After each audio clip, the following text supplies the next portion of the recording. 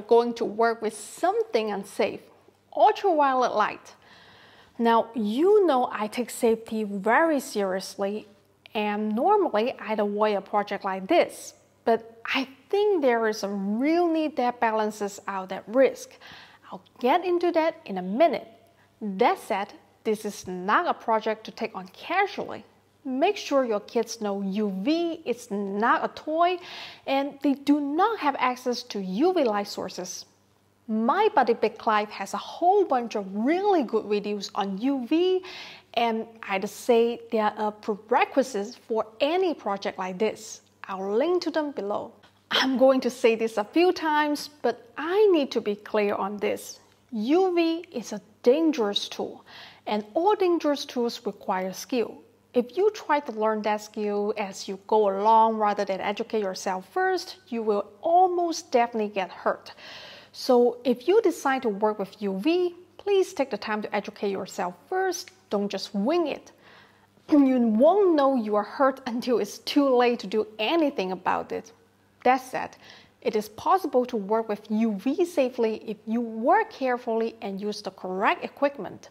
If you do this, it is a powerful and useful tool. Now, as many of you know, Hong Kong is about 40 kilometers or 15 miles from me. They're very close, and they're facing a really bad surge. It's complicated by the fact that the housing is very dense there. It's often hard to get the ventilation and filtration in some of those small rooms and apartments where it's really needed. And the same is happening many other places in the world where people live very tightly packed in, and whatever else happens, that vulnerability is always going to be there in terms of respiratory infection. So we really need to look at ways to address that. UVGI, or ultraviolet germicidal irradiation, uses light at around 254 nanometers, and it's an incredibly strong, well-proven, well-studied germicidal. It's been used to kill everything from measles to tuberculosis, going all the way back to at least the 1930s. The problem is, of course, that it's a little too good at killing things like your skin and eye cells. 222 nanometer for UVC lights solve this problem and is skin and eye safe, but it's still very expensive. Until the price on that comes down, for low-cost applications, we are stuck with 254 nanometer light. It's scary stuff. It can cause a lot of damage in a few minutes before you even realized it. Think of it like a welding torch, but it doesn't look very bright, so you don't instinctively look away or wear a face shield.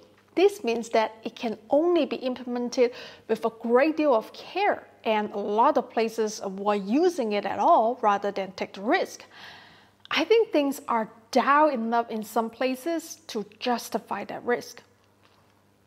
No, UV is not safe. It's not ideal, but we are not in an ideal situation.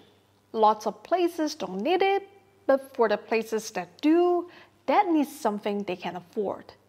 Things really are that bad. I don't think we should turn our back on them because engineering is hard and we can't offer something perfect. Using UV is a skill, but skills can be learned. And once you have that skill, UV is a very cost-effective tool. One very safe way of implementing UV is to put the lights in the ventilation system. But this costs quite a bit to engineer and retrofit, and some of the places we're talking about barely have windows, let alone ventilation system. Generally, UV lights are not very effective in standalone air filters because the air moves through too quickly, so it's not exposed to the light long enough to kill viruses.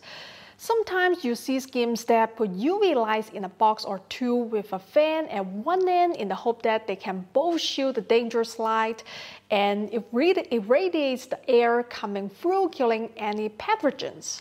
This generally does not work very well, and it takes up quite a bit of space which people who live with their whole family in one or two small rooms really don't have. A less safe but more effective way to implement UVGI is to only irradiate the upper part of the room above people's heads.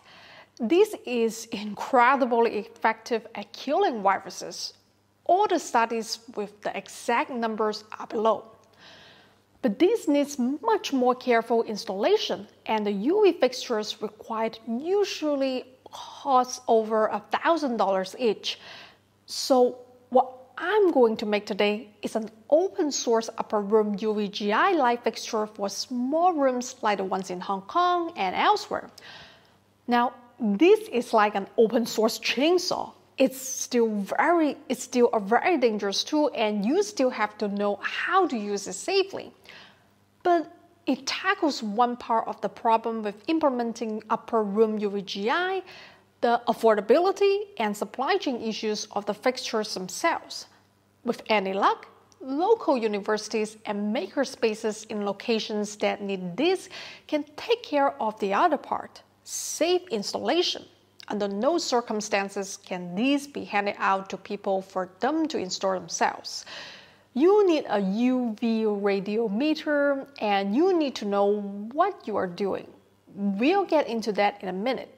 The design I'm using is a hanging pendant lamp, like a wall lamp. Pendant lamps are much easier to make and much faster to assemble. And since for safety reasons, these aren't very powerful, it's important to be able to make a lot of them cheaply and quickly. Okay, this is the design I came up with. It has 10 discs. These are our louvers that direct the light out the sides rather than down. By changing the radius of the discs and the space between them, we can alter the angle of the light. Right now, the light shines down at a very conservative 4 degrees. This is very safe, but it also means a lot of our light is getting blocked. That's okay. Safety first. Let's go drop this into Lightburn. As always, we need to use the right tool for the job. While 3D printing is great, it's also quite slow, and something as large as a light fixture would take days to print. That may be an option to pursue later, but for now, laser cutting only takes a few minutes, and the materials are low cost.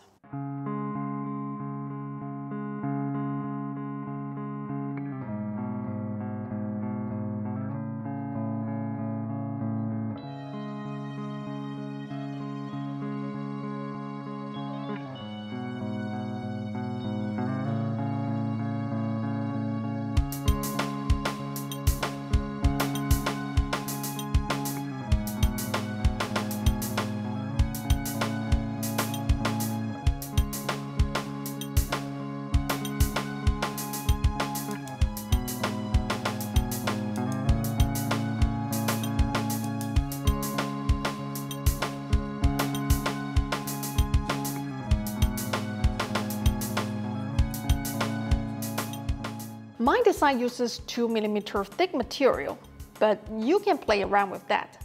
I've tried a few materials. Oddly enough, thin plywood seems to offer the best combination of durability and low cost. Acrylic is just a bit too brittle, and we want to make sure our boat has some protection. Assembly takes a little practice. I've 3D printed these little tools to make it go faster. Once you get the hang of it, it only takes a few minutes.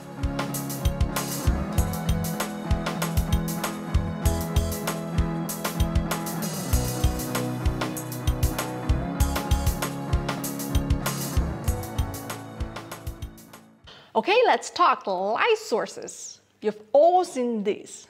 This is a compact fluorescent lamp, or CF elbow, otherwise known as a low-pressure mercury vapor gas discharge lamp.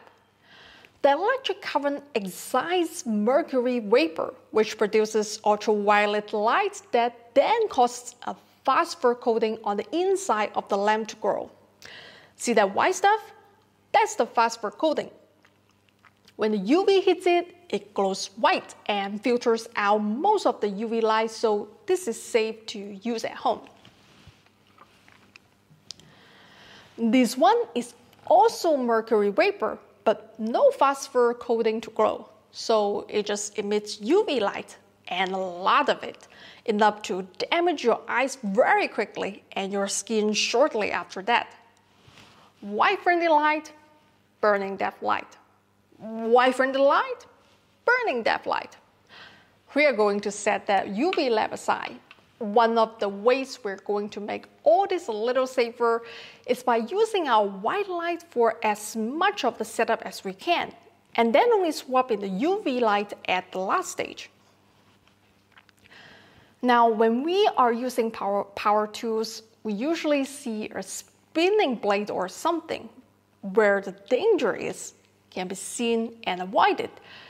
The problem with UV is we don't really see it. The damage is done slowly, so you don't feel it or know about it until it's done. The way we deal with that is with very brief exposure, PPE, UV shielding glasses, or a face mask. I like to wear a sweatshirt because why take any skin damage if I don't have to, even a little? And last, a radiometer. It measures the strength of the UV light. A radiometer is absolutely required for UVGI installations because even a little bit of UV light leakage over the course of months or years in a living or workspace could raise your risk of skin cancer. I have 2 meters here. This one measures just UVC and costs about $70, and this one measures from 200 to 450 nanometers, has all sorts of bells and whistles, and costs $3,000. No, I don't have that kind of cash, and no, I don't have a sugar mama. There was a donor interested in this project who wanted to remain anonymous for now, but was very curious what sort of numbers it put out, and was kind of crazy enough to buy me this thing so I could tell them and test it properly. The good thing is, I can use the expensive meter to check the accuracy of the cheap meter to see if other people can use the cheap meter when they install UVGI and keep our costs down. Now, let me cover up and give it a try. It goes without saying any pets need to be in another room for this. Their eyes and skin can also be burnt by UV. Okay, I've got my UV protective glasses on, or at least I hope they are. So the first thing we're going to do is test them and make sure they work.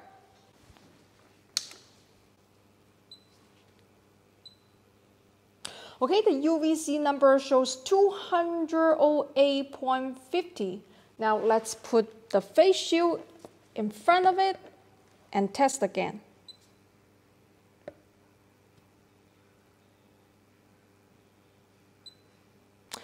And now the UVC number is 2.26. That means it blocks most of the lights. Okay, that worked. And next, I'm going to switch to my glasses. We're going to test them also.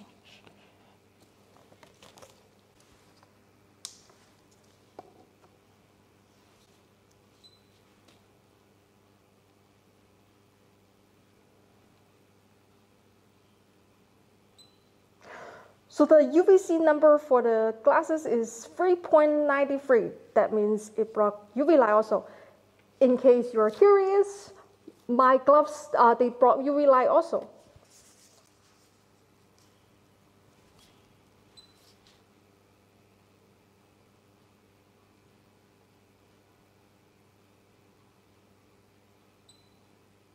See? 0.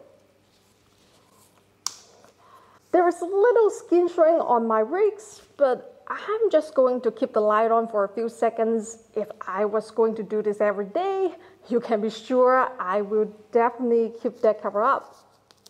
Okay, what I'm going to do next is I'm going to test the cheap $70 radiometer against my $3,000 radiometer to see if this one is good enough for installations.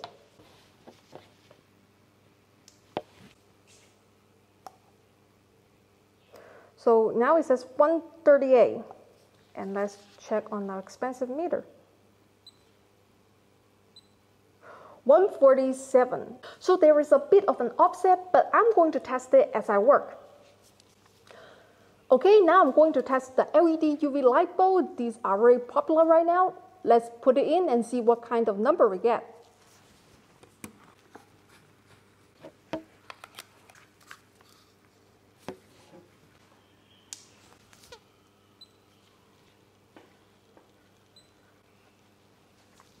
Oh, on my laptop I can see it's around 450 nanometers. So this is not even UVC light. This is just purple light. This is a huge problem. There are a lot of fake LED UV light coming out of China now. Let's test it with the chip meter and see what number it shows. It doesn't even show a number, just 0, because this is fake. This is not UVC light, and this is a UVC meter. Okay, we will discuss it another time, but for now, you can't trust LED UV lights. Most of them are fake. Okay, now let's start testing the fixture. Okay, as I've already mentioned, what I've done with this project so far is address upper room UVGI cost and availability. An installation protocol really has to be decided on by professionals. So no, this is not a tutorial. I will, however, go over the major considerations as outlined by the National Institute for Occupational Safety and Health, the American Society of Heating, Refrigerating, and Air Conditioning Engineers, and a few other reliable organizations. Links to all this in the description. I put the lamp fixture on the end of this boom so we can move it around and see how it works in different locations. Obviously, it's intended to hang from a hook or be mounted to an electric box in the ceiling. First off, this UVGI fixture is designed for very small rooms. No, you can't use a bunch of them in a large room. That's because the light leaves the fixture at about a 4-degree angle. So if you get far enough away from it, that UV will shine right in your eyes. The lowest the UV is allowed is 2.1 meters. So I put pieces of tape on the walls to mark that point. If the ceiling is too low or the fixture is too far from the wall, the angled ultraviolet light will hit below that point, which is not okay, because that means it might hit people. The maximum size room this should be installed in is 4 meters by 4 meters. Anything larger than that and the light will probably hit too low, and you won't really have sufficient power to treat the air in the upper part of the room. For safety reasons, I kept the fixture pretty underpowered. Ideally, the fixture should be hanging at or near the center of the room. You then measure the distance to the nearest wall, and this chart will tell you the minimum height to the bottom of the fixture to keep the UV well above everyone's head. Obviously, higher is safer and better. The great thing is we can figure all this stuff out with a ladder, some painter's tape, a tape measure, and the fixture with a white light inside. Perfectly safe. If the white light hits below 2.1 meters or the bare white bulb can be seen from the doorway or adjoining room, we know that it's not safe and the room is not appropriate for installing it. The idea is to do as much of the setup as possible with the white light and not switch over to the UV light until the installation is almost complete.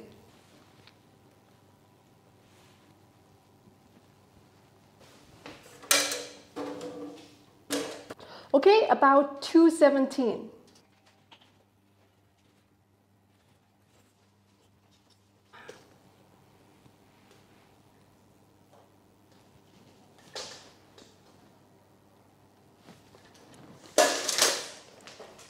Okay, it's about 1 meter away from each wall, which will be a 2x2 room. We'll pretend it to like a bathroom, a very small room. Okay, I've dimmed the light, and as you can see, the white light is above the mark on the wall, so I'm going to swap out the UV bulb. Okay, is that it? Not even close. We still have to measure what's known as the threshold limit value, how powerful the UV is in the lower part of the room at eye level in order for it to be safe long term. We need to make sure it's below 0.3 microwatts per square centimeter. Remember, if you have a white wall or other shiny surface that can reflect the UV light down into the lower part of the room. So we want to move in a grid pattern, point our meter in every direction and hunt for hotspots, any place where there is UV leakage over 0.3 microwatts per square centimeter. Because of the relatively low power of this fixture, this is fairly easy and I haven't found any hotspots yet. But you need to put the time in and check carefully. Look for anything that could be reflecting UV into the lower part of the room. Okay, UVC 0.10.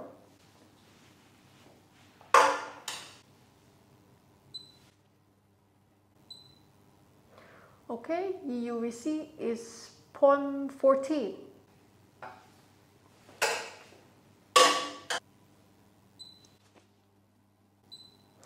Okay, now the UVC is 0.12. There also needs to be a decent amount of air mixing to ensure that the air in the bottom of the room is slowly moved to the top and exposed to the UV light. With our application in a small room, a pedestal fan or even a fan clipped on the shelf is sufficient. A ceiling fan on the lowest setting is okay, but you don't want turbulence that may result in the air moving through the upper part of the room too quickly to be treated. Just a slow mix. You cannot go without this. Upper room UVGI is about 80% less effective without air mixing. One of the largest issues is this fixture cannot under any circumstances be used in rooms with bunk beds. Later on, if there's interest, I can make more directional models. But for now, just don't do it. The risk of it shining on someone sleeping or sitting in the upper bunk is too great. Think about hallways and bathrooms with exhaust fans. It's absolutely ideal for that and can be used very safely to great effect. Most places that have been illegally subdivided into rooms are linked by corridors that provide ventilation and so transmission. Likewise, shared bathroom facilities are a huge source of transmission due to fecal aerosols. Just be careful with white tile. It can reflect quite a lot of UV, so measure carefully. Having UVGI in those places means that one family getting infected won't mean every family living there gets infected also. Lastly, ozone. If you smelled it, you've purchased the wrong UV bulb.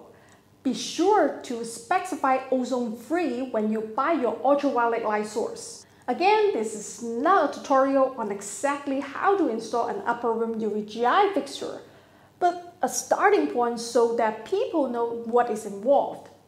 Okay, if you are interested in this project and understand that a great deal of care is required, there is information in the description box. This project is best suited to universities or makerspaces that are willing to learn how to install these safely and that have the ability to work with their local communities to get that done. While upper room UVGI has been used safely for decades, there is an element of risk, and that risk is only justified when there is an immediate and significant danger posed by airborne pathogens, which unfortunately is very much the case in some parts of the world. If the risk is too great for your application, or if where you live has ample resources for other interventions, consider yourself lucky. And remember, people elsewhere are faced with harder choices and have the right to make those choices themselves. All I've done here is make an evidence-based non-pharmaceutical intervention affordable and somewhat easier to implement. Local communities working with local experts can decide if it's suitable for them. That decision for or against the use of this particular tool should not be imposed by well-meaning outsiders. If you are looking for something a little more DIY, I highly recommend the Corsi-Rosenthal Box. It's a very effective air filter that you can easily build if you live in North America, and it's very safe to implement. Far safer than UVGI. Unfortunately, it's loud, more costly, very large, and harder to implement in Asia. So not perfect for every use case, but it is a powerful tool and should be one of the first you consider for treating indoor air. That's it for today. Let me know what you think or what ideas you have in the comments, and I'll try to incorporate that in the future. And just this once. No, just because you've just seen me do it does not mean you should have a try. Please use good judgment.